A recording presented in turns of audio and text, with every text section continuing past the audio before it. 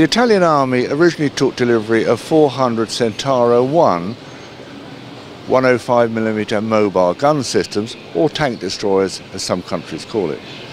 That was developed by a consortium which consisted in those days of Lara, which is now Leonardo Defense Systems, who are responsible for the turret, and Indo Defence vehicles, who are responsible for the hull.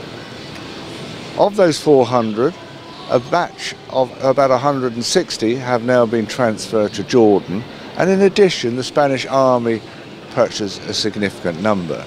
In the future these will be replaced by a new vehicle, Centauro II, and this is the turret of that vehicle. It really is a step change in it. It is armed with a 120mm smoothbore gun, which is fitted with a muzzle brake and a fume extractor and a thermal sleeve. It also has a computerised fire control system with a gunner here.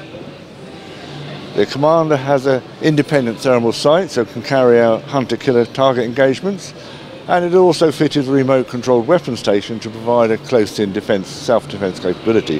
This particular one is armed with our favourite 50 cal machine gun.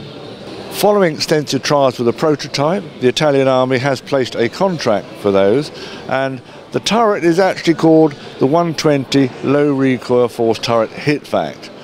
That eventually will be replaced the remaining Centauro 105s and will provide a step change in capability. It also features a new hull design with a much higher protection against mines and ED and a more powerful engine. As I said, it's got a computerised fire control system and will also be fitted with counter IED systems and banks of smoke discharges, which you can see here. In the long term, it could quite possibly be fitted with the defence aid system. The turret is a modular design, and this particular turret has got a crew of 3 in the turret, which is commander, gunner and loader.